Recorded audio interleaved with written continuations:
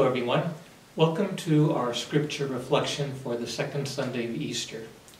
I invite you to listen to a proclamation of the Gospel according to John. On the evening of the first day of the week, when the doors were locked where the disciples were for fear of the Jews, Jesus came and stood in their midst. "Peace be with you," he said to them. And when he had said this, he showed them his hands and his side. The disciples rejoiced when they saw the Lord. He said to them again, "Peace be with you.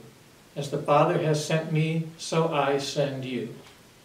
And when he had said this, he breathed on them and said, "Receive the Holy Spirit. Whose sins you forgive are forgiven them. Whose sins you retain are retained."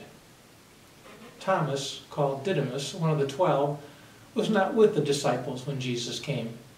So they said to him, "We have seen the Lord."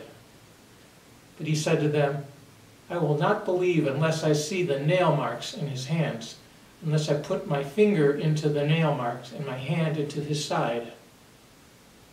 Now a week later, the disciples were again inside, and Thomas was with them. And Jesus came, although the doors were locked, and stood in their midst and said to them, "Peace be with you." And to Thomas, "Put your finger here and see the mark in my hand, and bring your hand and put it into my side. Do not be unbelieving, but believe." Thomas answered and said to him, "My Lord and my God." And Jesus said, "Have you come to believe because you have seen me? Blessed are those who have not seen and still believe." Jesus did many other signs in the presence of his disciples that are not written here. But these have been written so that you may come to believe that Jesus is the Christ, the Son of God, and that through this belief you may have life in his name. The Gospel of the Lord.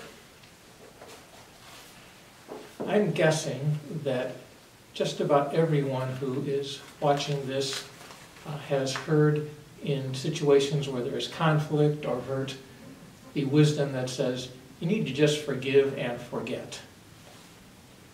I'm going to offer an hypothesis in this reflection, and that hypothesis is this: that today's gospel story suggests that this is bad advice at worst and sets our sights too low at best. That this gospel story today suggests that it is better to forgive and remember. So let's take a look at how this story might make that claim valid. Okay? Near the beginning of this story, we hear Jesus say, "Whose sins you forgive are forgiven them, whose sins you retain are retained." And at first, this seems like a kind of either-or dichotomy. Either you forgive, you let the person off the hook, you don't put any kind of punishment, or you hold the person accountable. And you hold the person accountable perhaps so that they will change their ways. Indeed, in the early Christian community, there were 3 major sins that people were excommunicated for: murder, adultery, and apostasy. And much of the ancient writing says this is so that, having been separated from the community, the sinner might be drawn to desire to be rejoined by changing his or her behavior. So a case could be made that forgive or retain is an either-or dichotomy. But there is something else in this story that suggests that perhaps something different is being indicated. And that is that Jesus shows the disciples his hands and his side. Now, more often than not, commentators will say he shows them his hands and his side in order that they can accurately identify that this is, in fact, Jesus. However, there might be something else at play as well. Jesus might be showing them his hands and his side in order to remind them of how those marks got there in the first place, of how they got there as a result of betrayal, denial, his disciples scattering, misunderstanding, his enemies bringing him before the authorities so that he would be put to death. I think it's really possible that what Jesus is doing is showing his disciples that even though he is now raised from the dead, and even though he is now forgiving them, that those marks are forever part of who he now is. They are part of his identity even in eternity. And I think he may be showing his disciples that should they forgive people who have aggrieved or hurt them, that those hurts and those scars will forever be a part of their identity going forward. So forgiving and remembering, I think, are part of a larger process of restoration and recreation after sin or hurt has been inflicted. So forgiving is a process by which the person who is aggrieved becomes free of the sin that could still hold on to him or her, free from the desire for retribution, free from anger, from resentment, freedom also for the sinner to perhaps to behave differently, to have a change of heart. And this kind of freedom can promote healing. Remembering allows the parties involved to learn from their experience, to acquire a kind of wisdom that prevents this kind of conflict and hurt going forward, both for the aggrieved and the one who is the sinner. So that taken together, forgiving and remembering in the power of the Spirit can help to restore the relationship that was broken as a result of the sinfulness. But even more than this, the forgiving and remembering in the power of the Spirit can help to bring about a new creation, a recreation that is even better than and more marvelous and something to behold than what was the case even before the hurt was inflicted. I think when Jesus breathes on the disciples and says, "As the Father has sent me, so I send you," it is to send them as ministers of this restoration and recreation, which is made possible by forgiving and remembering in the power of the Spirit.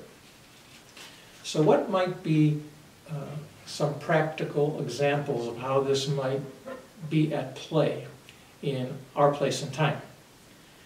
One of the examples that comes to mind is the contemporary conflict that is taking place in the Ukraine, between the Ukrainians and the Russians, and that involves so many other people in that area. Hopefully, once the hostilities come to an end, there can be a process of restoration and recreation. And to be sure, not only ought the Ukrainians not to forget, not only ought they to remember, but it's probably impossible for them not to remember the hurt and the pain that has been inflicted upon them. And yet in the power of the Spirit, it is possible that this remembering can help them to learn from experience, so that as they reimagine their then present and then ongoing future, they will be able to do so in a way that builds a just and lasting peace. And is perhaps even the Russians who remember this conflict may be able to see themselves in a new light, maybe appreciate their history and their motivations in a different way, so that they too learn from their experience.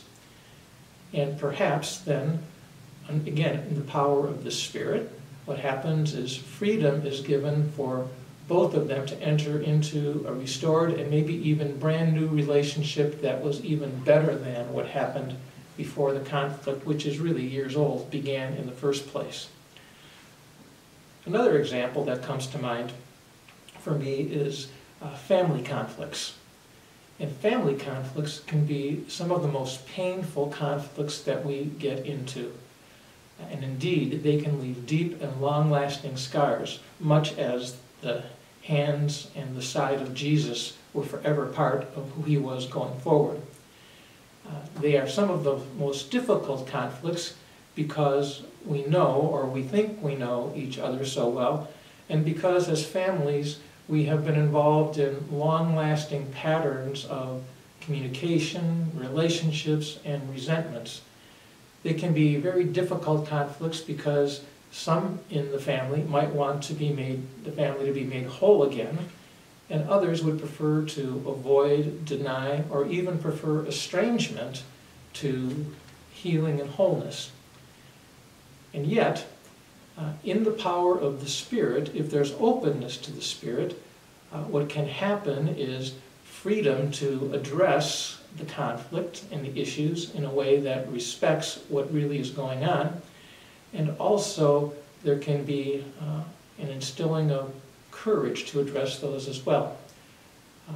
Remembering together can allow people to grow together, to come to a greater wisdom both individually and as a family, and the freedom that comes from the desire to be made whole again can help families to perhaps become even better than they were before the conflict started. Both are necessary, I think. Both remembering and forgiving. Both are hard. Both are very, very hard. But if there's openness to the Spirit, both are possible. And so there can be, even in family conflicts, there can be openness and possibility for restoration and recreation. So when we come back to the gospel where Jesus says to the disciples, "As the Father has sent me, so I send you," that sending echoes through the centuries so that we are now sent. We are now sent to be bearers of the same peace that Jesus bestowed upon his disciples in that upper room, that peace that comes as a result of both forgiveness and remembering. We are sent to help address conflict in our own lives and in the people around us in ways that help us to be truly honest and courageous and hopeful. We are sent sometimes even to be mediators in conflicts where the parties themselves can't seem to come to any kind of common ground or move towards healing. We might be able to be ministers who help to remember and to forgive at the same time. We are sent as ministers of restoration and recreation. This is probably as challenging and exciting as it is daunting, because given who we are as human beings, it seems to me that there will be over and over again opportunities for us to exercise this ministry. So having said all that, I'm going to invite us to pray a prayer for forgiveness and restoration. Let us pray. Dear Heavenly Father, teach us how to forgive. Your word tells us to forgive others as you also have forgiven us. We need to let go of our anger, our hurt, and our pain so we can move forward, Lord. Please help us to do that. Help us to let go of resentment and soften our hearts to choose love. Give us the wisdom to handle our pain wisely and to draw boundaries where they need to be drawn. If we are angry, may we harness that anger so we don't sin against you. And when we are hurt, please help us heal. In the name of Jesus, we pray. Amen.